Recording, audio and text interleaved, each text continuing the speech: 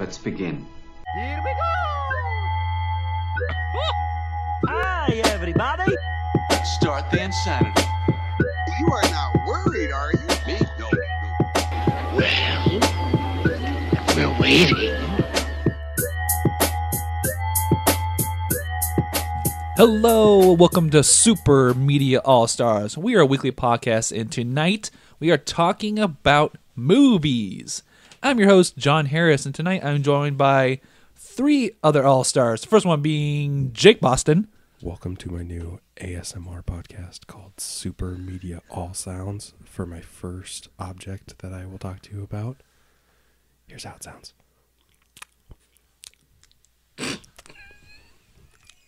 Moist panties.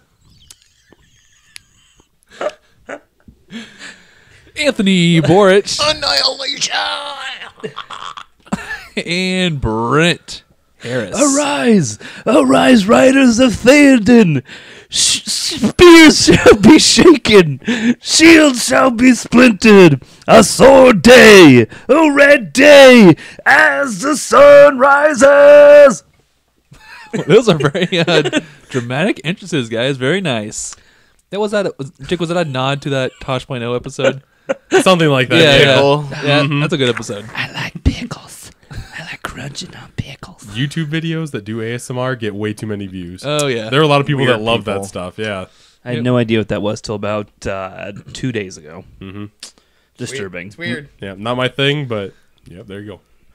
We got a great episode for you tonight. There's going to be a lot of things in news we're going to cover. We watched Annihilation. We're going to give you our review there and show you some thoughts. And then, as always, we're going to end with some trivia. But guys, before we dive into things, how are you doing? And anything new that you've watched lately since we talked since Black Panther? There are a couple things. I'm going to plug a new thing here. Sure. I started on this Letterboxd app. Yeah, you mentioned it a few times. Yeah, you can follow me on Letterboxd at Steelbook. Okay. Just Steelbook. And I'm going to pull up my diary of movies that I've watched since our last podcast, and I'll just tell you what star rating I got them. Is there a social media app or function to it? Yeah. Oh, nice. Mm-hmm. Let's see here. I saw Game Night, but I'll wait until we you saw Game talk about Night. it. I sure did. Nice. Saw it today.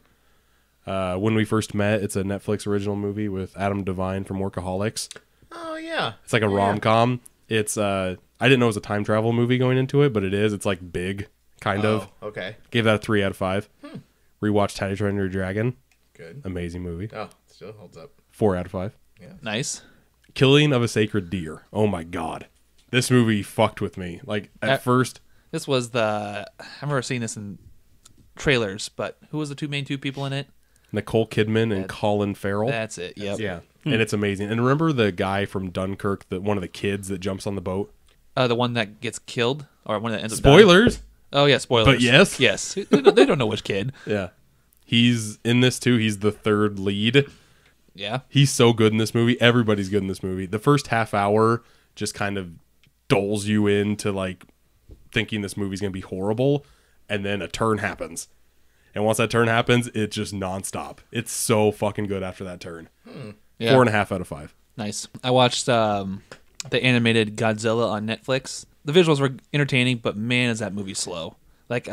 Oh, it's a movie. I thought it's not a show. It's just a movie. Well, I take that back. There's like a part 1, and I think there's a part... Well, there's definitely a part 2. But I right. think they broke it up into 2 parts. So better or worse than that Castlevania Netflix anime? Oh, much worse. Yeah? Oh, yeah. Dude, the Castlevania Netflix thing is awesome. I still haven't seen it yet. Oh, It's really, I really like Castlevania, but this one in particular, when it gets to the action is really good, but the world building is almost a little too much. Gotcha. so it's like Godzilla the movie.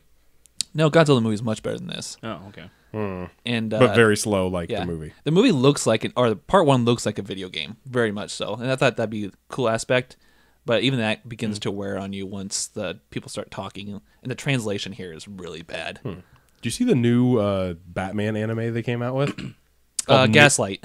No, there's another one. Oh, yeah, Batman. Yeah. Ninja Batman. Yeah. Like, what the fuck? That one looks really good. I know nothing about it. I just heard the name Ninja Batman, and I'm like, maybe, but not a big anime guy. Hasn't he already been ninja enough? You would think so, but now he's like super Ninja Batman. And the Joker looks messed up. Oh, does he? Yeah, it looks really dark and twisted. All right, I'm in. Yeah, check like out the comic look, like bandaged up in his face, or I don't know. You think he looks psycho in the American version? He looks super psycho in an anime version. Oh yeah, villains in anime look crazy to begin with. So Yeah. I can only imagine. Check out that trailer, Batman. I'm not sure what it's called, but it's anime. It's called Ninja Batman. Is it? Yeah. Yeah. Check that out, and also check out which is like Gotham by Gaslight. that's it. That one's actually looks pretty good. I want to check that out. We'll get around to it. I finished Altered Carbon. And How'd that go? It was great. yeah, Yeah. was it as good as the first half that you?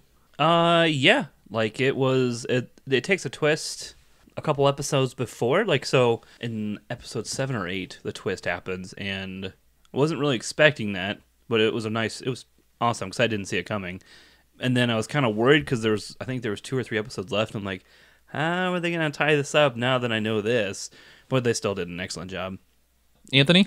I really haven't been watching much. I've been busy with other stuff. So, Yeah. Like your birthday? yeah. But it's his birthday. Last year in my 20s. Here we go. Yeah, birthday. It's your birthday. All right, that being said, let's go ahead and jump into the news portion of our show. And there's only a few things we're going to cover, and we're also going to end it with a segment we call Review Roundup, just some reviews that came out in movies recently. But the first thing in the news is Danny Boyle supposedly creating a new script and proposing it for the new 007 movie. And he is proposing this to MGM, who is in charge of the 007 series. Going over Danny Boyle's, movie career. He's got Trainspotting, which was very popular. I think these are all things that he's writ up or had some part in the script. Or directed. 28 Days Later. 28 Days Later. Like that one, I mean, it's nothing stellar. I mean, Slumdog Millionaire did really well. Slumdog Millionaire done in Bond, I could see doing very well. Just his style. I don't know. I could definitely see that. 127 Hours. He did that one too. Yeah, that was a turd, but That wasn't bad. It wasn't great. Mainly What? just because of the subject. Yeah, there's a guy stuck in a rock, and you're stuck there for an hour and a half with But him. you got on the other side of Danny Boyle, you have the original guys, Neil Purvis and Robert Wade, who gave us Skyfall, Spectre, and Casino Royale. Did they do Quantum too, or no? I don't think so. They weren't credited for that. Okay. Oh yeah, that was the writer's strike. Never mind. Yeah. But those movies are really good on their own. I mean, Spectre wasn't great, but it was still a 007 movie. And I don't have any problem with these guys doing it again. I just think, is it okay to give new blood to 007? Because it works. It really does work. But those movies those guys created have been really good too. I've never been the biggest fan of Skyfall either. I've just thought that was okay. Javier Bardem was the best part of that movie by far. Yeah, I love Skyfall, and I'm one of the few who really like Spectre. I know it wasn't widely received well, but I like Spectre enough. Yeah. And I'd be okay with these guys keeping it, but would you guys like to see new blood coming into the 007 through a new script with Danny Boyle? I think Danny Boyle he would make enough changes. As long as Daniel Craig doesn't come back, as long as there's a new Bond with a new look by Danny Boyle. I don't know. I've had this bad image of a different writing style and then maybe a different main star will be too much of a change and will kind of ruin this franchise. See, it worked for Casino Royale, but Casino Royale was also kind of a reboot. Yeah, but I instantly fell in love with Daniel Craig. Yeah. That opening scene will forever stay in my memory. I know. I kind of feel like you need to find a nobody. Like Daniel Craig had been in movies, but he wasn't known for anything other than Bond when he got it. Right. So I feel like Michael B. Jordan might be too obvious of a guess. Plus, I don't think he's a good fit for that role. I think it's too young I still. don't think he has the suave to him. You're crazy. yeah, he does. You're insane. He's a good actor. I'm not saying he's not a good actor. I'm just saying he doesn't have that Bond feeling to him. You should watch Creed. Okay. He's suave as fucking Creed. That's the documentary about the band, right? Yep. There goes my hero. Yes. It's Jesus. Wow. No. All right, let's jump into our next story, and that is a really short one. I always butcher his last name. Tommy Wiseau That's it. and Greg Sestero are working on a new movie. And the trailer came out calling it Best Friends / tease with the name Fiends. I think it's what they're trying to tease. The R is in parentheses. Yeah, teasing a clever name there. But it's going to be a limited run. The question I want to ask you guys is, obviously this is coming off the hype of The Disaster Artist with James Franco. Do you think this becomes another cult hit from these two? Yeah, for the cold. Mm-hmm. Yeah. For everything else, it won't. I don't think it'll do well. For the room lovers, it's just more content for them to eat up. Yeah. Because at the end of the trailer, it's part 1 of 2 Yeah. are coming in 2 I parts. couldn't be any less excited for it. It's gotten really good reviews, surprisingly, and it honestly looks sharp. I hope so. It looks well done, but I might see it. I don't really care to see it. All right, our next story is real quick, and that also is, I'm just interested in what you guys think here. Rush Hour 4 is supposedly happening, according to Chris Tucker on a podcast he was on recently with ESPN. You understand the words that are coming out of my mouth? War! Huh! Yeah! What is it good for? Absolutely nothing. Sing it again. Ah! Oh, we must have nothing else to talk about. What do you want to talk about Rush Hour 4? Fuck Rush Hour 4. There is no other news for this other than Chris Tucker saying it's going to happen, and Jackie Chan wants it to happen. Yeah, you know who the director of all 3 Rush Hour movies were? Brett Ratner. Yeah. And he's kind of done with Hollywood for the moment. Yeah, he is. So, Not that someone couldn't do that. It's pretty simple. yeah. But I think Chris Tucker has nothing else going on. He really doesn't. So he's just like, yeah, Rush Hour 4, guys. It's happening. Go on, make it happen, Sure, please. Okay. My whole comedy bit didn't work out for me. So Rush Hour 4. Yeah. I fondly remember Rush Hour 1 and 2. I really liked both those movies. I never saw 3, I don't think too many people did. but I liked 1 and 2. So I would rather watch Oh, here we go. Beverly Hills Ninja 4 times than watch all 4 of these stupid movies. Wow. Beverly Hills Ninja is one of the greatest movies ever. Which is why I think I'm okay watching it 4 times in a row rather than watching that bullshit. They're all great movies. They're Either all way, decent. If this happens, I'd be excited. This So, is just like Beverly Hills Cop 4 or Lethal Weapon 5, like all these things Yeah. that want to come back and never Or will. The Die Hard, whatever. Die Hard Year 1. It's going to be a prequel. Yeah. No one wants it. Just stop. Mr. Tucker does, and supposedly it's coming. Yeah, because he needs a paycheck. Yeah, he doesn't have any money. He's fucking doing podcasts, for Christ's sakes. Those aren't paying. That's sad. We know firsthand.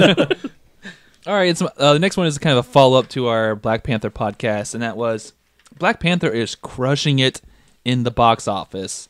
But opening weekend turned out to be $202 million, blowing away any of our predictions that we had originally placed like a month ago for this movie. It was insane. I think the highest we went was 127.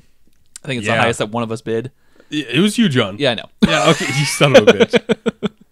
That being said, it's now we're just wrapping up our second weekend with Black Panther, and it's still pulling in $108 million on its second weekend opening. And I think there was a quote today from IGN that is the second biggest opening ever for a Second movie. weekend. Second weekend. Yeah. Which is insane. Like it was Force Awakens and now Black Panther. It's already beat tons of other movies just in its first 2 weeks. Its first week alone beat Justice League's total runtime, like total gross. Yeah. It's insane. And speaking of gross, like on Box Office Mojo, it was like number 8 of comic books adapted to movies. It's like already at number 8 on that chart, and it's like climbing up, with Avengers still being number 1. But if it keeps this pace, and I can't think of any movies that would challenge this, really, the box office coming soon. Hey, Anthony, since you weren't on the last Black Panther podcast, if you were to give us like a paragraph review and star rating, what would you give it? Good movie. One of the best origins that I have seen. Like I said, I loved Michael B. Jordan in this. I want to see him more as a villain. I thought he played a villain pretty well. I never like how they get rid of the villain in the end. However, I did kind of like his ending, but I always want more. So Star rating? 3. Solid 3. Solid 3? Solid 3. We were all 3.5. So, yeah. you didn't like the final fight, but you liked his death. Yes. Okay, yeah. I think we had that pretty much the same. Getting back to its numbers, Black Panther originally opened on a 4-day holiday weekend, being President's Day the following Monday, and its total 4-day run was $242 million. Yeah, who makes $40 million on a Monday? Right. That's insane. Yeah. So Holiday, bro. So Still President's Day. Yeah. do they move an Avengers to February to make these numbers? No. No. I think Black Panther came out at the right time. Yes. We were deprived of a decent movie for a while. Also, African American movie during Black History Month. It's just True. it helps, and there's nothing else in its way to like compete with it. Yeah. Like Yeah. we'll talk about it later, but Annihilation and Game Night definitely weren't competition for it at all. Plus, it was kind of a trendsetter for a Marvel movie, so that helped a lot too. That's true. I mean, people are losing theaters. People are losing their crap over this movie. It's good, but people rank it as like one of the best Marvel movies, and it's I not. don't think that. yeah, I would agree. I would say top half, but definitely not like close to like top 3. I'd say top third. We'll get into that when we get to our Phase 3 of our Road to Infinity War series. Yeah. So stay tuned to that. This last bit of the news is going to be called Review Roundup, and this basically we just talk about recent movies and the Metacritic scores they've been getting. And starting with the Black Panther movie, Metacritic critic reviews kind of averaged out to be 88. Do you think that's going with what we know of the critics' reviews and how well it's being received? That kind of makes sense. About a 7 out of 10. Yeah. Our next movie is Game Night. That came out this weekend, and it's pulling in at Metacritic at 66. Yep. With the user reviews coming in a little bit higher, I think like at 7.5 or 9 or something. And I did go see this today, actually. And what was your general thoughts about it? I heard a lot of really positive things going into it, and I thought it was a better than average comedy, but it was I was wanting to give it a way higher score than what I did. I ended up giving it a 3.5 out of 5. Still pretty good. You are wanting to give it a higher score? I just wanted to like it more. Yeah, I I guess wanted is it what- to be funny. Yeah. Did you go see it too? I haven't seen it yet. Oh, okay. No, it is funny, Okay. and the way that it's filmed is definitely more like a thriller and not a comedy. This one was weird because like some jokes totally hit, and then some jokes I was the only one to laugh in the theater and nobody else did anything. Oh, boy. Really? And that's the weirdest part about going to see like a comedy in theaters. It's just like if everybody's into the movie, you get a way better experience. Sure. Yeah. But yeah, there were some clunkers. There were some that nobody laughed at. There were some that like did like movie trivia stuff, and I'm like, oh, that's funny. I'll laugh at that. And nobody else like understood it. Yikes. Yeah. So I don't know. You can probably wait on this one, honestly, unless you have a big group of friends to see it with. Yeah.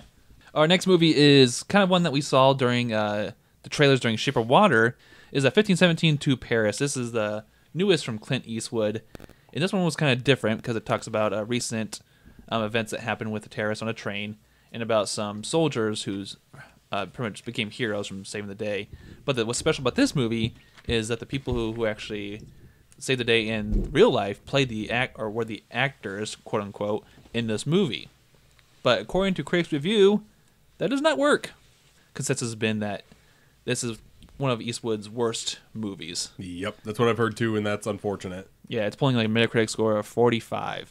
What are you guys' thoughts on bringing real life individuals like this as these soldiers to relive and play a role in a movie? Well, I heard this movie was kind of like Sully, like the last movie that Clint Eastwood did. Yeah. Into the fact that it's one event, like 2 minutes, and he tries to do like a run time of like An hour. 100 minutes. Yeah. And it's just like you're stretching out everything, and there's like no real good plot. The main meat that you want to see doesn't last for that long. Right. So, and it doesn't help that non-actors are the leads of this movie. It's crazy. Yeah. I mean, that angle could be a good hook, but then it's like the payoff was there. I get that, why they're trying to do it, but that just isn't going to work that well. The critics were honest, like, respect him for trying, but the honest opinion is it takes you out of the movie because the acting is so bad. Yeah. Our last one is Early Man, which was a animated film from the creators of Wallace and Gromit, kind of like claymation look to it. They kind of stick with the same model here, but this one, unfortunately, did not live up to, I'm not sure if it had any hype, but pulled in a Metacritic score of 68. These movies are definitely like marketed towards a European crowd. Yeah. And in America, they're very hit or miss. Like Wallace and Gromit is okay. These guys are most probably most recognized for is Chicken Run and Wallace and Gromit. Yeah, they came out with a movie like 4 years ago called Shaun the Sheep. See, I don't know what that is. Yeah. That movie's so good. Is it? I've never seen it, but but- nobody saw it. But I think on Rotten Tomatoes, it's like the 90th percentile. Wow. Really? It's good shit. Just it doesn't have a market over here, or a very small market over here. And the last movie for review roundup is actually the main portion of our show, which we're jumping into next.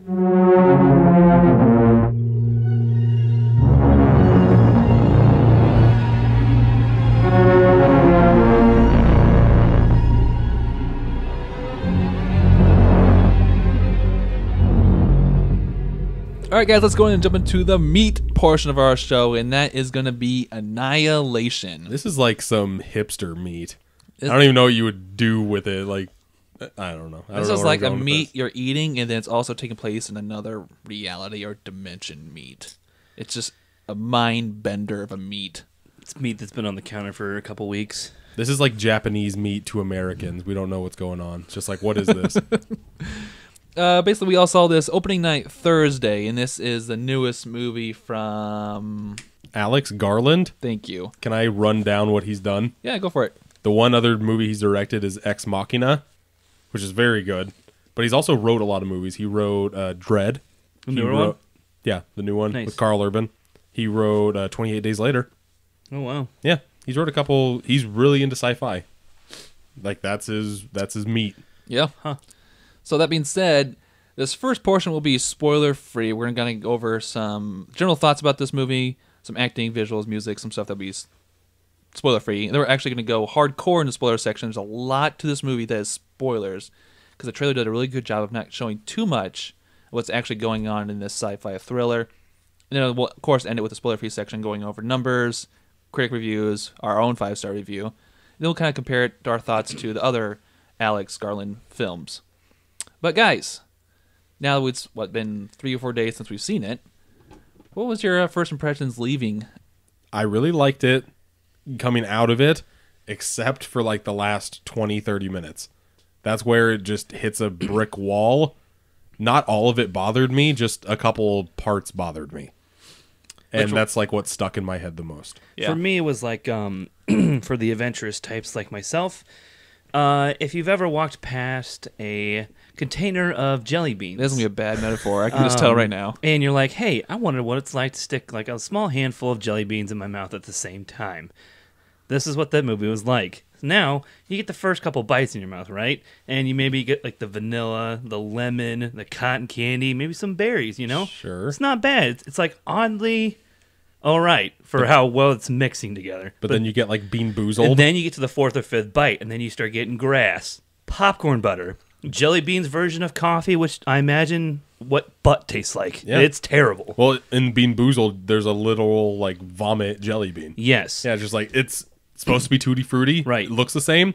Tastes like puke. Right. So you get like 2 or 3 of those bad ones in there, and then you've got this gelatin, sugary turd sitting in your mouth, and the whole thing is just overcome by the one bad or 2 bad jelly beans in there, and you swallow it, and Okay, all right, we got the and metaphor. then You swallow it, and then we got you it. have that And then- lingering bad taste in your mouth for 2 to 3 days afterwards. and also a ball of jelly beans in your gut. Right. You don't want to poop that out. Yep. It's gonna suck coming out. That Exactly. was much too long. Maybe a little exaggerated for a jelly bean metaphor. No, It's great. That was spot on. Anthony. That's good. I'm along the same line as Jake. I didn't know anything about that, which I loved those movies, going in having no idea. I loved the all-girl team that went in. Thought they did a really good job building the story. We had a background. We had an issue that was going on. But I felt like I've seen the movie before. Multiple times. And it's... Yeah, Jake's right. The last 30 minutes, something happens, and I was ready to walk out. I didn't even want to see how it finished. It's just where it becomes a totally different movie, Yeah. in my Unfortunately. opinion. And Yeah. it's so predictable. Like I knew that part happened, and it's like, this is how it's gonna end. I looked at my wife and I said, "This is how it's gonna end." And then it was like, "Oh, well, okay. Well, we saw it." Yeah. So, you guys know I'm a big sci-fi buff. It's no surprise there. Yeah, I think once the movie ended, like we all sat in one row, and you and your lady friend sat in the row above us. We all just looked at each other and were like, "Oh, John fucking creamed over this movie." Did you like it more than Blade Runner? Oh no! Okay. Oh no! And I actually do have a few tips with this movie. But as far as sci-fi goes, I really loved this movie. I mean, like I don't think you guys know. It didn't make me think too much like about complexities in life and all that jazz. But maybe just think about the stuff that happens in the movie and what it means to the overall plot and what just kind of the direction this movie went. Okay, and that's my thinking too. It's not. It raises some questions at the end, but it doesn't treat you very stupidly. Right. In my opinion, like there's something that happens that you're not supposed to understand. You're supposed to like throw your own interpretation out there. See, but it seems like a bad shot at that. Like they were trying to do it. Like, you can solve it for yourself. What do you think happened? Is that so bad? I don't think the going about that way is bad. I just don't think they did a good job of it. See, I'm going to argue the counterpoint more so in spoilers. But someone asked me Anthony asked me if I compared it like to Blade Runner. Blade Runner is known for talking or making references to society in real life and making points like that. I don't think this movie does that at all. I think it just takes a story, has a concept to it. Any questions you ask is retained objectively in the film. And that's why I like this movie better than Blade Runner, because I don't like the Blade Runner type of sci-fi. I like this type of sci-fi that tells like a very distinct story and tells it very well. I know the last 30 minutes does its own thing, but I kind of like interpretation. Like some of my favorite horror movies of all time do that. Horror sci-fi. Sure. And I'll get into it in spoilers, but I think you guys kind of already hit on this already, but just real quick recap. We had expectations a little bit going into this movie as far as sci-fi goes. We didn't get too much from the trailer. see, I didn't see the trailer for this movie. I only watched like TV spots that didn't show anything. It just Yeah. showed like a big bubble. Yeah. And for the all I listeners, know. like, if you have any expectations about this movie or know nothing about it, it's going to serve you. I would argue it's going to serve you better when you go see this. I don't Most know that definitely. anybody would have expectations because literally they don't show anything inside. Well, let's say you're an Alex Garland fan and you saw Ex Machina. Like Ex Machina was really good, and I liked that movie. So maybe you hold that standard of his film pedigree to this movie. I think you're going to get that payoff if you're an Alex Garland fan, and I think if you're a sci-fi buff, you're going to like it. I think you're going to like this movie. I think so too. Like a lot of people are saying this is smart sci-fi. This one isn't that smart. It's just well done. Yeah, and I think the questions you ask are open to interpretation, and everybody can have different interpretations of this movie because it's not clear cut by any means. No. I think this movie tells one hell of a story, and the last half hour is very divisive. Yeah. So putting story aside real quick, the acting. Brett looks like he is about to blow. Anthony mentioned an all-female cast, and I think it actually really works. It works great for this movie. I actually liked. I called it the core four. Was there 4 or 5 women? Five. And they worked really well. Each had their own personalities. Obviously, this movie's main star is Natalie Portman, and Oscar Isaac is in it for a little bit, but he's definitely like very much a side character. Yeah. Can I talk about Tessa Thompson Yeah, do it. as like the nerdy brains? Like, what is she, like a biologist? A physicist. Physicist. Yeah. Okay. She's amazing in this movie. She was my favorite character in this movie by far. Brent, you mentioned a lady you really liked that was also in Hateful Eight. Yeah. Jennifer Jason Leigh. Oh, I Yeah. love her. Yeah, Yeah, she she's plays good. she plays a doctor or a psychologist in this movie, and she's one of the main leads. And we'll get more into her character in spoilers, but I actually liked her character. She does the acting's good here. Oh, yeah. There's a little bit of character development to her. Yeah. Again, I didn't like what the movie did with her, but Everything up to that was pretty good. yeah.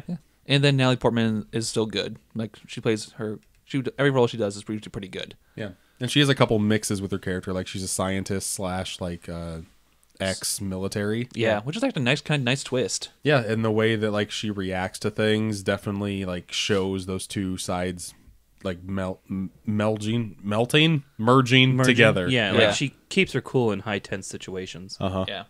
Now, without going to spoilers, this movie, the trailer kind of shows. I'm not sure if do they call it the shimmer in the trailer?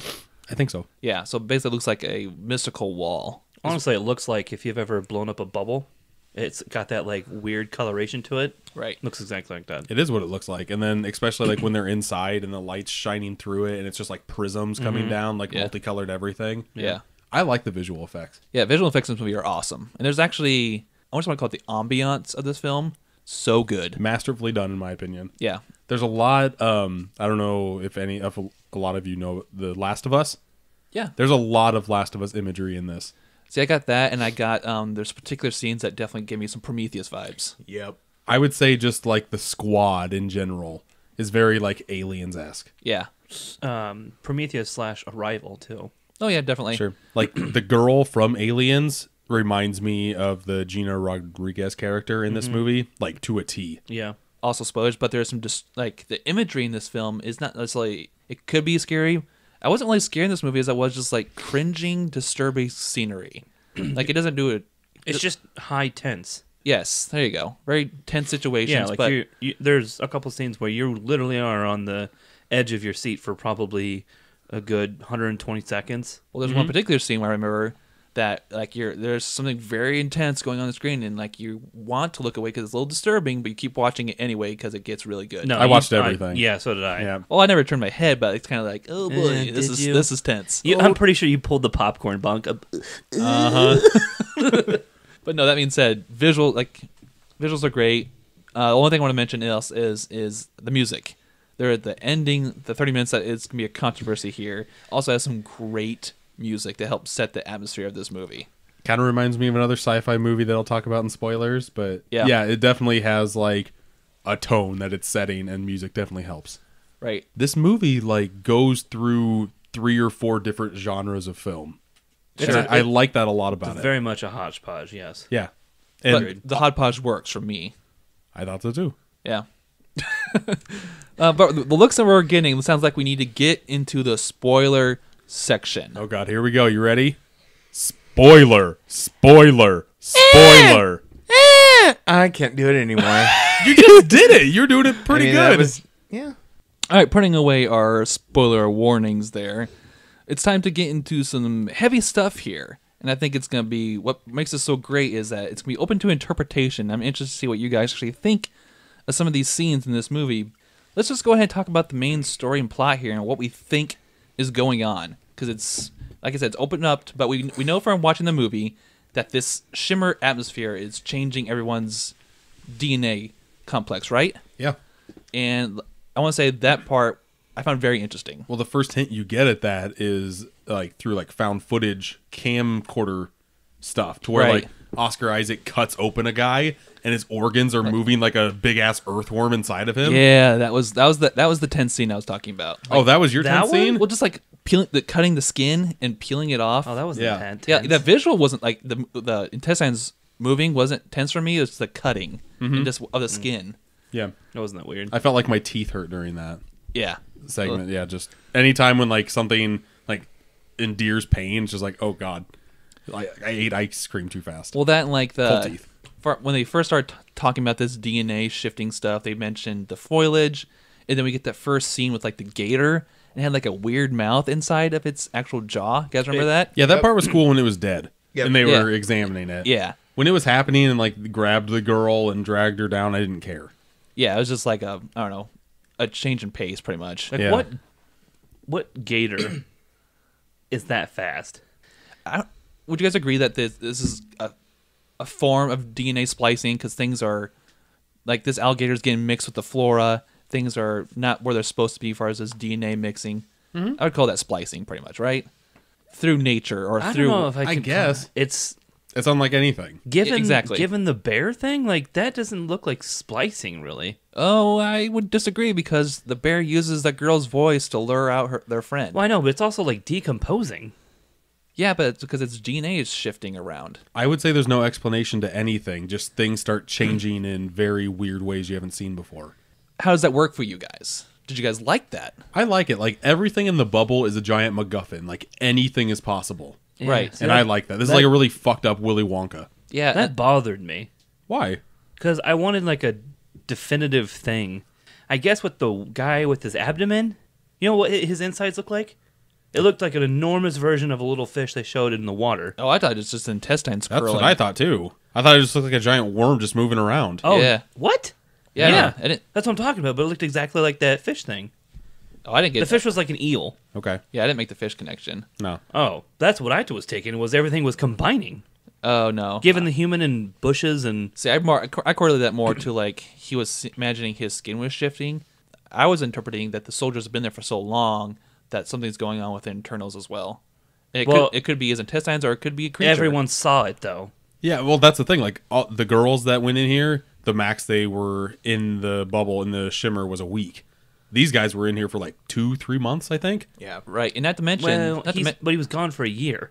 Yeah, so a long amount of time to where like the DNA is able to just like fuck with you even more. right, and there's a sense of time confusion because when Is Natalie there? I would think so because when Natalie Portman walks into the shimmer, like she's woke up in a sleep and she imagines something had happened. They're missing portions from their food supplies. Yeah, they don't remember setting up a tent and it's been 3 days. You're talking about that. You're Yeah. saying there's a lapse that they don't remember. Well, I think time's different inside this shimmer bubble. Okay, see, I thought that too, but like, is I it? don't. Yeah, no, I don't think that. I just think the mind is like playing tricks on them. Oh, okay, I gotcha. Like they're going into a different environment and they just kind of like lose. See, but where is they it are. because like he comes back with a shaven face and like all of them are not like fully grown bearded men? That's not him though. No, it's not. We'll get into that a little bit later. Yeah. Let's save that for yeah, now. but even the guys in the film. Yeah, the guy in the film, the Oscar Isaac that blew himself up, had a beard. But it's safe to say, like, the premise to the events of this movie, you guys liked. Yeah, very much so. Yeah. Other than the concrete that Brent wanted, but it wasn't concrete enough. I don't know. It set up a lot of cool things that I thought were really cool, but they just didn't follow through for me, That's fair. and it dropped the ball a lot. See, I liked them jumping around from thing to thing. Some things I didn't like the crocodile was just okay. I really liked the foliage that grew into like human shapes. That was awesome. I loved that scenery. That was awesome. And since we're talking about that, how Tessa Thompson just kind of like gives up See, and decides to turn into one of those. is Right. that foliage that turns into humans, or is that humans turning into foliage? I would say that humans turn into foliage. Like Okay. she just, there's like a pressure on her to turn. And you can see like all the cuts that she had to like feel something, and she's Yeah. not feeling anything. Right. So she just finally gives up and just like turns into one of the grass flower human types. I just want to specify that it wasn't just vines growing into human shapes. See, No. hang on. I got a lot of, there's a lot of good points you guys just mentioned here. I kind of want to dive in just a little bit more. Sure. As far as the plants go, I was under the impression that the humans can turn into plants. The plants are also taking forms of the humans that have died, or because the ecosystems are combining and these cells are combining. Because Yeah, we only see one way that this is done, right, through Tessa Thompson. But yeah, you can interpret anything in this movie, and I think that's what I like a lot about it. right, and they make a special point to talk about the foliage and how it's different colors. There's a mix of breeds here because DNA is shifting, and also to the Emma Thompson point. When she kind of left, I feel like she left on a good note. Like she wasn't sad; she was just accepting of life, and she didn't want to die like Shepard did, who Yeah, was in fear. She didn't want to fight it anymore. I think is pretty much what she said. She's just like, I'm just gonna go. Don't follow me. Right, because she was like in peace. Yeah, it's pretty much like when a person commits suicide. That's what I kind of got from it, and yeah, that part was awesome. Compared to suicide, though, I feel like this was much more peaceful. She wasn't at stress. Oh yeah, definitely. But you don't know like how much the environment in the Shimmer like messed with her head. Oh, sure. It seemed like she got over all of like the body mutilations that she was doing to herself, but Right. some of that might have resurfaced again. Like a lot of the stuff is left open to your own interpretation. Mine was just like, yeah, you saw vines growing out of her scars as she was walking away. Right. So I was like, okay, I'm just letting everything go. Right. And then you turn around and she's not there. That was a very impactful scene. It was awesome. We also talked about just really quickly was Shepard's character. She is like the mom who lost her daughter or son to leukemia. One of the great lines that they share with Natalie Portman is when they're in a boat paddling, and she made a point to say, I don't know why I really like this line, but she said when she lost her daughter, she lost two things that day: her daughter and her old self. Which I really liked that line because they made a point to say in this movie is profiling the soldiers who are going in as usually damaged. And we find out each of these characters kind of has a story to them that could be viewed as damaged. Yeah. Which I really liked. Just a good plot aspect to it. Yep. I think one of the things we also need to talk about is, we talked about this in the spoiler-free section, the tensity. And that one of the best scenes for this was the bear scene.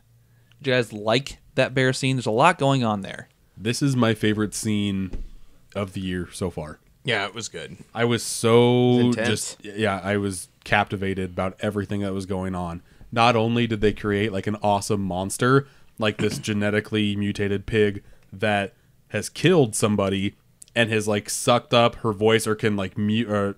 Man, bear, pig. Yeah, it's pretty much like Ditto.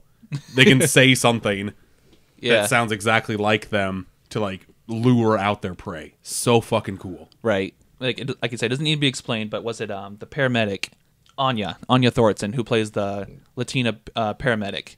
During this scene, she kind of loses her mind and ties up the other three. Yeah, I didn't see any of this coming either. Yeah, like she's calling out them on being Natalie Portman on being a liar. Yeah, like you could see Gina Rodriguez is the actress, but you could see her starting to like question Natalie Portman. Right. But I didn't see her like tying everybody up.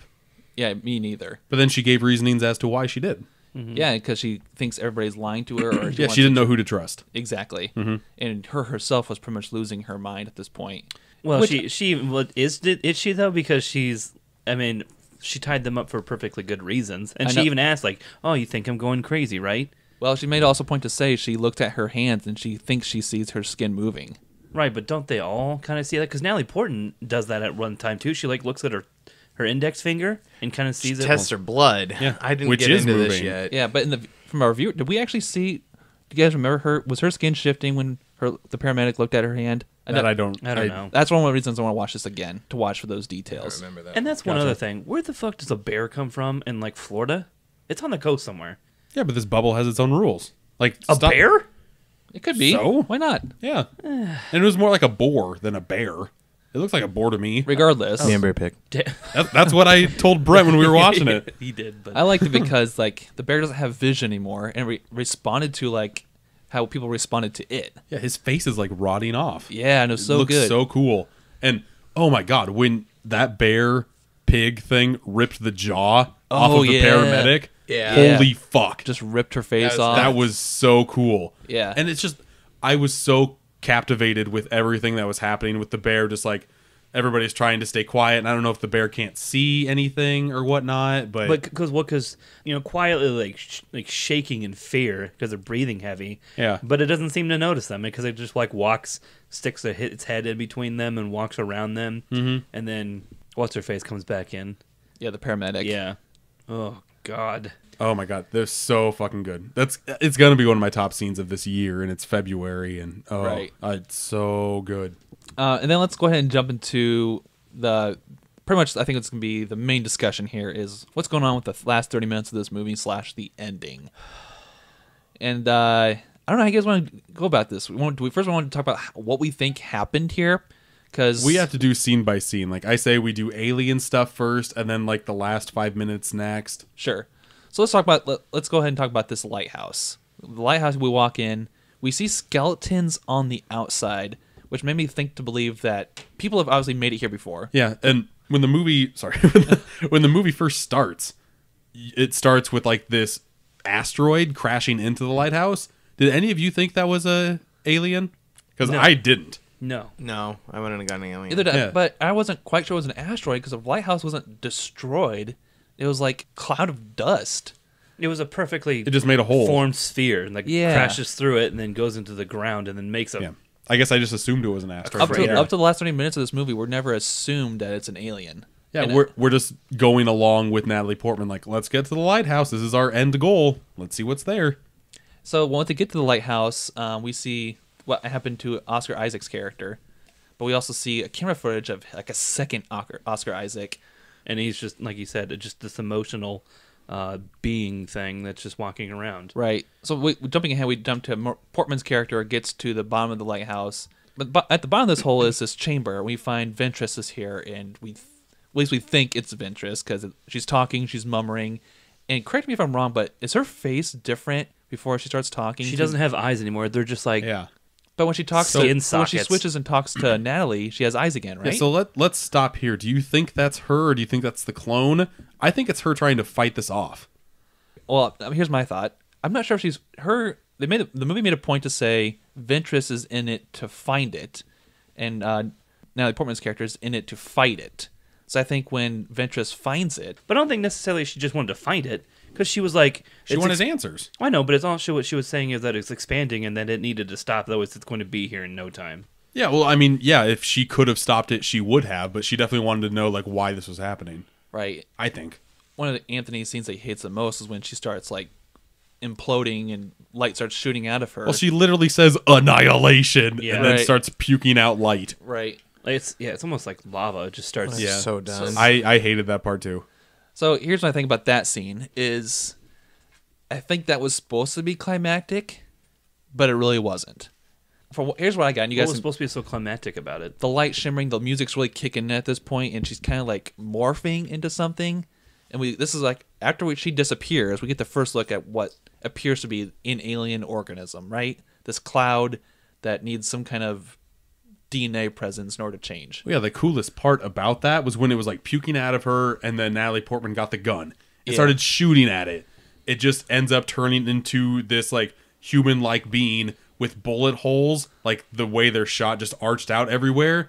That part was really fucking creepy. It was creepy. I liked that part quite a bit. Yeah. Do you think Ventress's character, because we know this creature can mimic, right? Mm-hmm. And it takes blood and it can make a duplicate of itself. Do you think Ventress didn't work because of her cancer? Like it didn't want to duplicate her because she was a flawed body? Yeah, but it uses That's her. interesting. It uses her as a host, but And then one, it explodes her and then it reestablishes like as a form. But Natalie Portman's there, so maybe it thinks it can get another duplicate or a host. It just copies her body figure, though. I think that's its point. I think that's the point of its existence. Like, yeah, my thing is that like it's just this alien being. It doesn't know anything. It's from somewhere completely different. it's not trying to hurt anybody. It's just trying to figure out what's going on. And since it's here, it's fucking with the Earth's atmosphere. Yeah, I don't And think that's why everything is changing, and that's why there's a bubble around it, and that's why it's making everything so weird. And it's a threat to the U.S. because it's something different, but this alien isn't trying to do anything. Yeah, I don't think it has any intent to hurt or do good. I think it's just living. No. So do you think it's kind of like a virus where it just attaches to the host and then I think duplicates itself? Well, they use the term virus in the beginning of the movie. Yeah. Right, but then they keep talking about cells and genes and stuff like that, and how a virus works is it attaches to the host and then it just multiplies itself exponentially. Is there another word for like an accidental virus? Because that's what I think this is. I just think that like this thing crash landed, didn't mean to, doesn't know how to get back, and is just trying to figure out a way to get out of this mess. But so is it a part of everything inside the bubble? No, Is but it like this hive thing? it being in there, and we don't know anything about this, but like it crash landing into the lighthouse, making this own like little like chrome everything downstairs. It's just like it's this own weird fucking thing, and this thing being here on Earth is making everything else weird. See, I think back to the beginning of the movie where they made a point to go over how cells work and how one cell just its only purpose is to duplicate and keep duplicating. I kind of correlated that back to this alien thing, where in order for it, like its only job is to duplicate and keep living, and I think it does that through using other people as hosts or to replicate.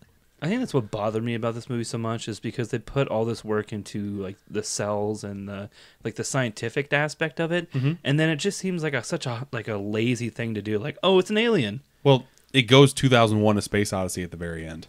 Like it just tries to throw unanswerable questions at you. I know, but it's like, so they just have to do like the stereotype sci-fi thing. I mean, just for our own logic, what logic there is there here? I think Ventress's body was just done, and the alien couldn't use it. I think that's the reason it used her for the moment. Yeah. Natalie Portman walked in and found a better host to replicate. I never thought of it that way. I kind of like that interpretation. Because Oscar Isaac was perfectly healthy and he got a clone. Yeah, So- but did it really have the intentions of doing anything with Natalie Portman? Because all it did was just mimic her. And I think that's all. Half-assed way. Oh, yeah, that's the thing. Like it was mimicking her, and then Natalie Portman attacked, and that's when this being attacked. Did it attack her? Yeah, like it just like smothered her. Remember, just like trying to make her like stop and not hurt. Well, that him was her anymore, because or she it. ran to the door. Yeah, But I think if it was mirroring her, it would have ran to the opposite wall. Well, that's the thing, though. If it was mirroring her. well, it wasn't at that point. It was trying to stop her. See, that's what I thought so too. And I think when it was touching her, there was some kind of absorbing factor going on there. It gave me a rapey vibe. Oh, I definitely. didn't like it at all. It was I was weirded out. It was by disturbing, very Yeah. disturbing.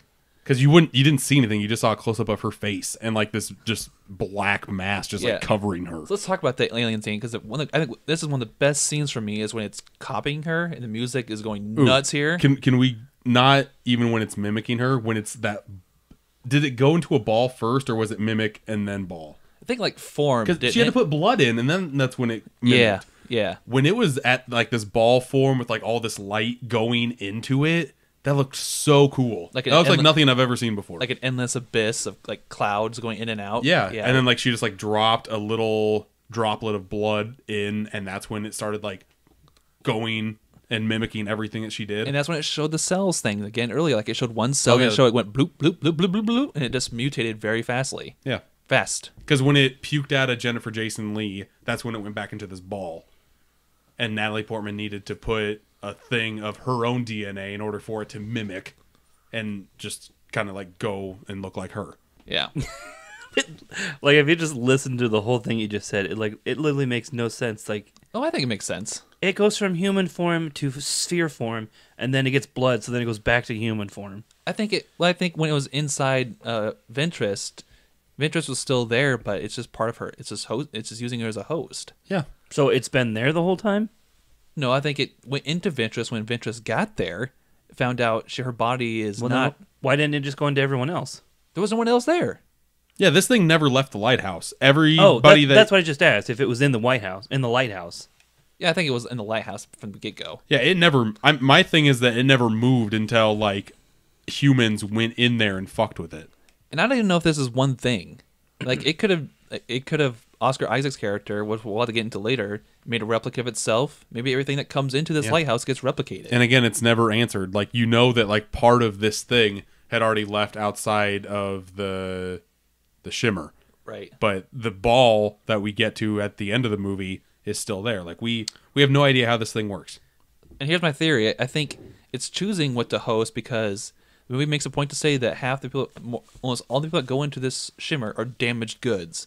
We don't know to the extent of their damage. It could be medically, it could be physically, it could be emotionally.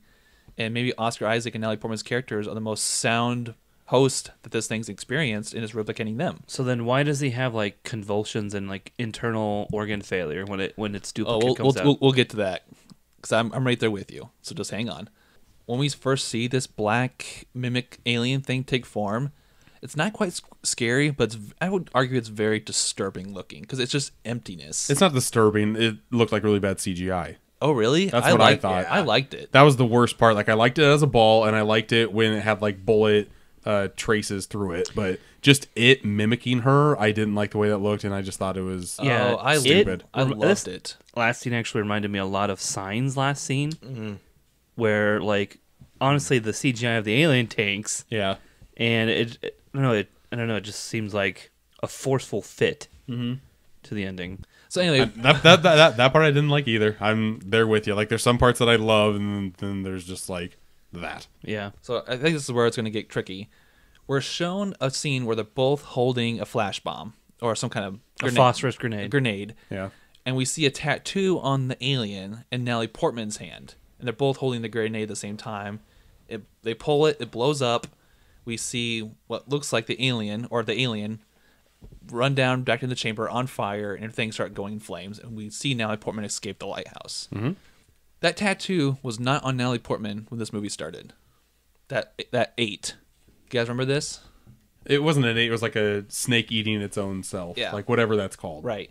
Now, this Are movie, you sure? there's a point in the movie where her and Shepard in the boat, and she's like, "What's wrong with your arm?" Because like it's been bruised. Yeah. That's the same arm where the tattoo is at, but that tattoo's not there in the movie yet.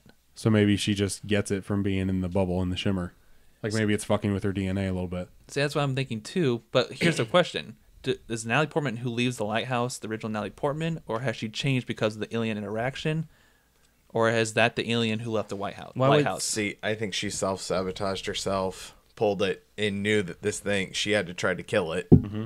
I think she self-sabotaged. It was not her leaving the lighthouse. You don't think so? Not at all. Even though but the creature runs down into the thing. Yeah, and that's my thinking too. Like, when Oscar Isaac we thought was him and it was Natalie Portman, like they went home, like he escaped and went there. He didn't act like a human being. Nope. He acted very short. He acted like he had PTSD. He just was like very, just nothing with Well, her. that and She did the he's same even thing. like, I remember you, but he obviously wasn't in love with her. She didn't do the same thing. She retold everything that happened. Yeah. When they start going through everything, she's like, I don't remember. I don't know. I don't remember. Especially like how her comrades died. Yeah. I think That was the alien the whole time. I think they since the acted in beginning of the two totally movie. different ways, because Oscar Isaac did say, I don't remember a lot of things, but Natalie Portman was able to remember a lot, and she was able to like retell the story, and she was the narrator pretty much of this movie. Let me throw this out there, and this is not my point. I'm just curious what your guys' thoughts are. Do you think the alien has a factor to it where it can merge part of itself with its host, but not all of it? Well, I mean, at the very end when all the eyeballs are moving, Yeah. like the irises and everything, Right. I don't know, like, you know that Oscar Isaac is a clone, so it shows those eyes moving first, and then Natalie Portman's eyeballs move. I don't know if that 100% means she's a clone, or if that just means like the DNA that's in her body is forever changed. I think they've just been genetically mutated, which is what happened in the whole movie. So, do you think Oscar Isaac is a clone or just mutated? Well, I think he's dead. Yeah, I think so too. He's a clone. Like, we literally saw him die. Yeah, and I just don't think the clone of him has absorbed completely what his memory or what his emotional state would have been. Other than he knows that this Lena character was important to him. Yeah. No, I think Natalie Portman is real and Oscar Isaac is not. Yeah. That's my reading off of it. And my main thing is that I don't know why she wants to go like back with this guy. Like, even after she knows that that's not her husband, she still like goes in there and Right. tries to like talk and have relations with him. Right, and I then don't get both that. their eyes glimmer Yeah. in gold. Yeah. Yeah, and I think that's. I think it's the point of one of the final scenes that you guys can we discuss that it's very open to interpretation.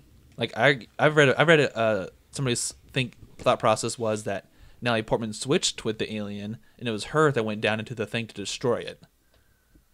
Like she went into the consciousness of this metallic thing, and it was her goal to destroy it. And after her, it took her body. It's all left very vague. Yeah, but that's what I like about it. I know you, Brent, you want concrete. Again, there are multiple interpretations as to what the alien actually does to you. Is it like a portion of him getting cloned, or is he just like throwing his seed out there with DNA and trying to branch out and take over the world? Like, you have no idea. You don't know. I think we'd be doing a movie injustice if we didn't put away this, or just put aside the sci-fi for now and just talk about the relationships in this movie, especially between Natalie Portman and Oscar Isaac. We got a lot of jumps in time showing how we're led to believe that their marriage was solid, right? The first half. And then we're told that, oh, you're here because you have Oscar Isaac signed up for this mission because supposedly he was having a damaged marriage because it ended up that Natalie Portman was cheating on him, or kind of cheating on him. Well, thought that he was dead. So after 6 months, she just decided to try to get over him by having sex. Right. Well, no, she did cheat on him because he hadn't left yet for the last mission. And she was. I thought he'd been away for 6 months. I thought they legit said that. No, so at least maybe I misheard it, but I'm pretty sure he was on one of his missions. He came back, and she was like, "You know what? We're done. I'm not doing this anymore." Oh, see, at the very beginning of the movie is her talking to the professor. Right, it's that's like what I'm talking he's about. been gone for 6 months to a year now. It's okay to move on. Right, No. but she At the very beginning, he says, like, it's almost been a year. Come over and hang out with us. And then flashbacks say, like, when he's in bed, he's been gone for 6 months. You got to get over him.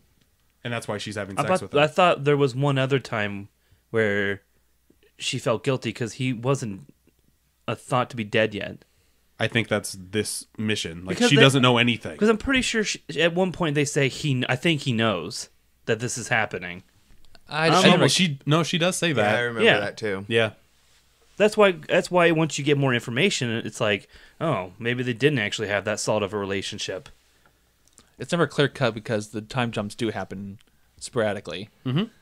But obviously, it's meant to show that Natalie Portman's character wasn't the perfect hero or protagonist that we made her out to be. No, the character development throughout the whole film I thought was pretty good. Yeah, actually, that's the one thing we talk about this relationship is the flashback sequences. Do you guys like them? How it kind of pertained to her mental process in the Shimmer? Well, I don't think it really needed any of that, like, cheating backstory because it didn't do anything for the plot for me. Well, except for the fact that she's like, I owe him. And the whole reason she was going in is because she felt like she owed him. I mean, she could have felt like that without cheating on him. She could have been like a faithful wife and still went after him. One thing I want to ask too, putting this all back together, is this movie definitely works on a build-up plot. There's a lot of things building up into this last 30 minutes. Considering the lead-up, what things you learn, the scenes, everything that works so well, does it pay off for you? Does what pay off? The ending. No, not for me. See, I thought it was perfectly fine. Yeah. I liked the way this movie ended. There was just a little portion, like there was probably 10 minutes of this movie that I didn't really like. The rest of it I was perfectly fine with. I'd be perfectly fine with the way it ended, with just them in the two rooms, and I'd be even okay with the glimmer in the eye thing. Yeah. If they would have just taken away the alien aspect of it. If it had just been this like goop or something that came from inside an asteroid from space, and it was just affecting the ground. Oh, I've been pissed if that was the case. Why would that have made you? Us right back into... Why would that have made you pissed? Because that's not. I get. That would still affect everything in the Earth. Yeah, But if that's all she found was the goop when she walked into the asteroid, and that's it. That's the climax we get. What if she ate the goop, and that's how she had a clone, and that's how that happened? That would have been not. Still, the payoff would have been horrible. well, that's what I'm saying. I don't think it changes that much. Like everything in the lighthouse, like is just garbage to me. I don't think so. No, I disagree. I like the alien portion. There's just parts of it that I don't like. Yeah. Anthony, what's the payoff for you? I hated the ending. Yeah. I let it sit for 2 days. Maybe I need to go watch it again. Sure. I wasn't completely like mind blown. Like, oh, this is how it's happening. And But the that's payoff. what I wanted. Oh, see, no, I wasn't expecting that. I just wanted some more story building and all that jazz. But I told my wife, watch, they're both going to be aliens at the end, and they're going to start spreading it. I don't think they spread it. I think And we don't know if she's an alien or not. Exactly. You don't know anything. You don't know anything. They leave it ambiguous. Yeah, well, I like it. It didn't cause too much conversation for me, so Leaves a bad taste in my mouth. it's okay. I guess. It's okay, and that's The first two It's thirds not were a movie for me, so and it's good, not though. a movie for a lot of people. That goddamn vomit jelly belly just fucking sticks in your mouth. Yeah, it consumes the whole thing in your mouth. And it's okay. All right, that being said, let's jump back into the spoiler-free section. Before we get to the review portion, let's go over some opening box office numbers. Obviously, we know that Black Panther had dominated the box office, but Annihilation gave it a valiant effort with $11 million on its opening weekend. No, that wasn't valiant at all. It could have been way worse. I think this 11 million's pretty bad. It's pretty Game bad. Night beat it. Annihilation is very much a niche film. Ooh, can I talk about the whole Netflix thing? Yeah, definitely. Okay, so in the U.S. and China, it got released theatrically, but everywhere else, it went straight to Netflix. This is a movie owned by Paramount. They did the same thing they did with the Cloverfield Paradox. They just, everywhere else, they're like, nope, just put it on Netflix. We don't think this movie's going to make its money back. Just take it. So if it helps them make money back, I'm okay with it. They're okay with that. Yeah. Yeah, I don't know how much this deal was for Netflix, but I'm sure it's probably around the same, probably. I'm hoping so. Right. Metacritic scores with the critics coming in, averaging out around 80, which I think is fair enough for this movie. 80? Yeah. All right, that being said, we got to give our own review on this movie, and that's going to be a 5-star review between the four of us here at Smoothie All Stars. I'll go ahead and kick it off because I feel like I'm going to be the most optimistic. Maybe not. Jake, you could weigh in too. I really like this movie. I love the payoff. I love the scenery. I love the acting. A lot of things worked from this movie. I had my own tiffs with the ending, but it didn't bother as much as you guys. I'm going a solid 4 out of 5 on this movie. I'm going to let that one stew for a second. All right. 4 out of 5. Yeah, like I said, I liked most of this movie, about 2/3 of it, but the last of it stunk so bad for me. I'm going to admit it. It was watchable, 2.5. So an average movie. Yeah. Okay. It's exactly where I went, 2.5. It is not better than Black Panther that I gave 3.5. That's crazy talk. Yeah, so. When I first saw this movie, I gave it 4 out of 5 right out of the bat.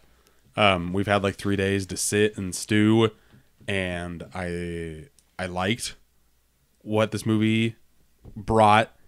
It has a lot of mixes of everything I like. Last of Us, The Thing, Aliens, like all this stuff. I'm giving this 4.5 out of 5, folks. Wow. I liked it quite a bit, and I know that Brent just really wants to choke me out right now. You thought this was only half a star worse than Blade Runner. Yeah. Yeah. I gave Blade Runner 3.5. Well, I know you did, but I'm talking Yeah. to him. Uh-huh. Yeah. I thought it was the best movie of 2017. Oh, I know. And he gives us Yeah. half a star less. I also love like AI and robotic stuff like that. So do I. I just can't believe I rated it higher than you. Yeah, me too. That's crazy. Yeah, there's some things that just didn't work for me in this movie, but I really like this movie. This is also a movie that might get better for me with over time. I'm thinking so too. Because I think I might see this again, and I might bump up to a 4.5. Mm-hmm. And I know you guys, we kind of talked about this earlier, but I got a feeling this is going to be in my top 10 for 2018. Yeah, it's fine. We'll keep it out of ours. So don't worry about it. Yeah. Jesus. This Eating is any of them. definitely my favorite movie of the year so far. It beats Black Panther out of the water, in my opinion. Yeah, same here. Yeah. But we couldn't end this conversation without comparing it to other Alex Garland films, such as Ex Machina, 28 Days Later, Dread, which are kind of mostly sci-fi, but they're kind of over the board for us tones. How do you guys like this compared to those other movies? See, this is where it's hard, because I think this is as good as Ex Machina. I really liked Ex Machina, and I thought I liked it more than this, just out of the theater. Yeah. But thinking back about it, they're pretty on par with me. I like this better than Ex Machina. I like this better than 28 Days Later. Dread's more like an action movie to me, for sure. Yeah, but Dread's awesome. Dread is awesome. Dread's so good. Yeah. I think this is better than Dread. I probably would have gave Dread a 4 out of 5. Yeah. 3.5 out of 4. Yeah. Yeah. Or 3.5 or 4 for me. Sure. I mean, I'll go on record to say I think this is probably Garland's best film yet. It's close. I need to watch Ex Machina again, but I remember watching that movie and just being amazed that this was his first movie. Yeah, I haven't actually seen that. Ever? You haven't? Mm-mm. Oh, it's good. But 28 Days Later I liked. Yeah, and I that was a loved good one. Dread. I absolutely love that movie. Yeah. He also wrote Sunshine, if any of you have seen that. I don't know if you have. He just loves sci-fi movies, and I'm glad we have somebody like him that can give us movies like this. Exactly. It's so good. Yep.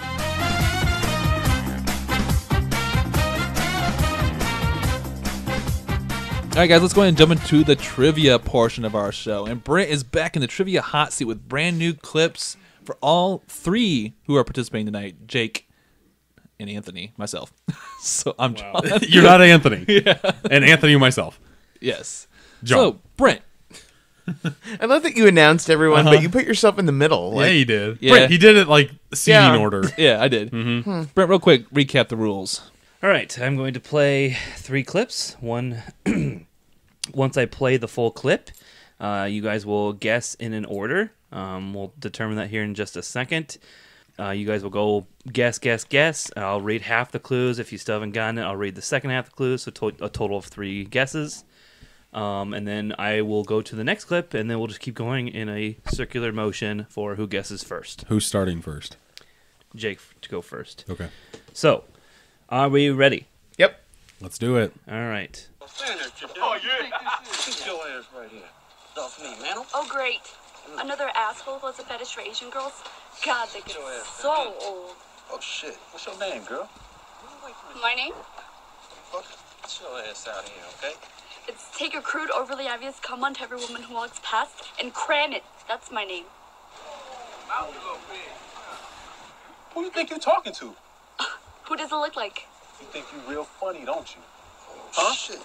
And she tough. What? You gonna hit me now? That pretty much completes the picture. Hey, you need to keep your bitch on the leash. I have no idea what this is. I don't know. I'm going to guess Tu Wong Fu. No. Damn. Friday. No. Kung Pao entered the chicken. No. Gross. Interesting choice. All right. Isn't that Enter the Fist? Or is it Enter the Chicken? I think it's Enter the Chicken. I'm pretty sure it's Enter the Chicken. Oh, Jesus Christ. Yeah. All right. This came out in 2008. Oh, wow. It is a drama. It is rated R. Its budget was $33 million, and IMDb gave it an 8.2 out of 10. Once you know what it is, that'll make perfect sense. Is it Black Snake Moan? No. Damn. I like that That's movie, a though. good guess. That's a good movie, though. Yes, it is. Charlie's Angels Full Throttle. It's I not your guess guess. you can go. Oh. Are we going in order? No. Ding dong. Yeah, clockwise. Yeah, it's not Jake, John, Anthony, myself. It's not that. Well, Anthony, I did your favor. Well, It's not John Charlie's got rid of Angels. a terrible guess for you. Thank God. That was on the tip of my tongue. Next Friday. Is that actually a movie? Yes. Oh, God, no. All right. Here's the giveawayer. Its gross income was $269 million. The actors are Clint Eastwood, B. Vang, Christopher Carley, Ani Her, Brian Howe, William Hill, and directed by Clint Eastwood. Gran Torino. Correct. Get off my lawn. So the acting sounded a little rough in that. That movie's horrible. I totally wiped that movie from my memory. People liked it. All right. Not great. Anthony, you ready? Yep. Clip number 2. Hey!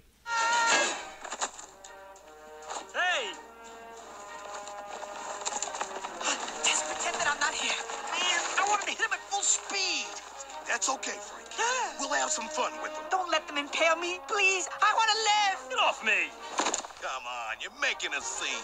We'll just take our furry pinata and go, if you don't mind. Hey, buddy, it's not them today. It's just someone else tomorrow. Well, I'd rather it not be today, okay? Man, if I don't get it right, someone else is. So I'm going to just go with the obvious Ice Age. It is. Yeah. Ding, ding, ding. Yep. Ray Morano. Yep. Nice. Deborah. Yep. All right, Brent, clip number 3 for me. Here we go. Have a lot of time, hon. Whatever you got to say it now. How about giving us a big smile? No? What are you doing? Get down on your knees. Now, this is what's known as getting your gun off.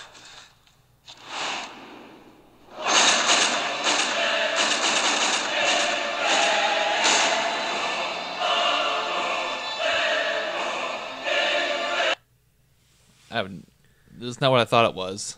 Yeah, I thought it was something else too, but I think I might have a guess. Is it Wanted? Incorrect. Is this Boondock Saints? Incorrect. Damn it. Yeah, I thought I knew it until the end part. Gunshots threw me off. Smoking Aces. Incorrect. All right. 2000. Action, adventure, thriller. PG-13. Budget of $125 million. IMDb gave it a 6.1 out of 10. Matrix Reloaded? No. I'll say The Matrix, but it's wrong. Mm-mm. Okay. Not Wild Wild West. No. Okay. I'll just read them all off because you're going to get it. Action, adventure, thriller. Came out in 2000. PG-13. Directed by John Woo. Actor list: Tom Cruise, Dougray Scott, Ving Rhames, Richard Roxburgh, Thandel Newton. Budget of $125 million. Grossed $565 million. And like I said, a rating of 6.1 out of 10. It's a Mission Impossible, but I don't know if it's the first one or... No, the first one came out earlier. Mission Impossible 3? No. Mission Impossible 2. John Woo. Are we going to do that, though? Because Mission Impossible, I was just going to take it. Are you serious? I don't know. I didn't make the rules. 3 was J.J. Abrams. I mean, I stopped caring about numbers earlier. We can do a 3-way tie. That's fine. Okay. Or we can just do You a have tiebreaker. tiebreaker? Yeah, I mean, Yeah. I was literally going to take Mission Impossible anyways. Yay! I'll take it. This will be in the running. I wasn't going to say it. Say what? I wasn't going to say Mission Impossible. That's Oh, not what really? I had next. Well, wow. not after the clues, but I mean After Tom Cruise? before. Before. Never mind. Oh, Yeah. before. I should have got it with that dumb music. Yeah. 'Cause that sounded totally John like Woo-ish. John Woo. Yeah. Just this first to say it. Yeah, Okay. unfortunately. We plan a real diamond porter. Sandlot. Good enough to lick the dirt Damn, off our that was cleats. quick. Watch The it, music. jerk. Yep. Shut up, idiot. Moron. With the tiebreaker, Jake takes the win with the Sandlot. God, Mission Impossible 2, that's like one of the worst ones. It is Yeah. the worst one, without a question. Yeah. Duh. They do like bike foo. Yeah, that was so It's bad. so Yeah. stupid. That's why it's so hard to get. It's so bad. You block it out of your memory. Doves everywhere. It's not good. It's not good. 10,000 masks. Yeah. Like, watch every one but that one. Yeah. All right, that being said, that has been episode 32 of Super Media All-Stars. You can find us on all kinds of social media. The first one being Facebook. Please like and follow us there. You can find us on Twitter at SmashPod. You can find us on Instagram at Super Media All-Stars. Yeah, you can find me on Instagram at Steelbook Obsessed. I started my video game Steelbooks. Nice. Yeah, and you can also follow me on Letterboxd if you want to hear my reviews early. And you can follow me underneath Steelbook. Nice. You can listen to Super Media All-Stars on your Apple podcast services. You can listen to us on Google Play on Android PC. If you're internet users, you can listen to us on TuneIn Radio. Please like and follow us on all those subscriptions. But guys, thank you for joining me. Audience, thanks for listening. We'll see you next time. Moist panties. Game over, man. Game over. Bye bye. I am out of here.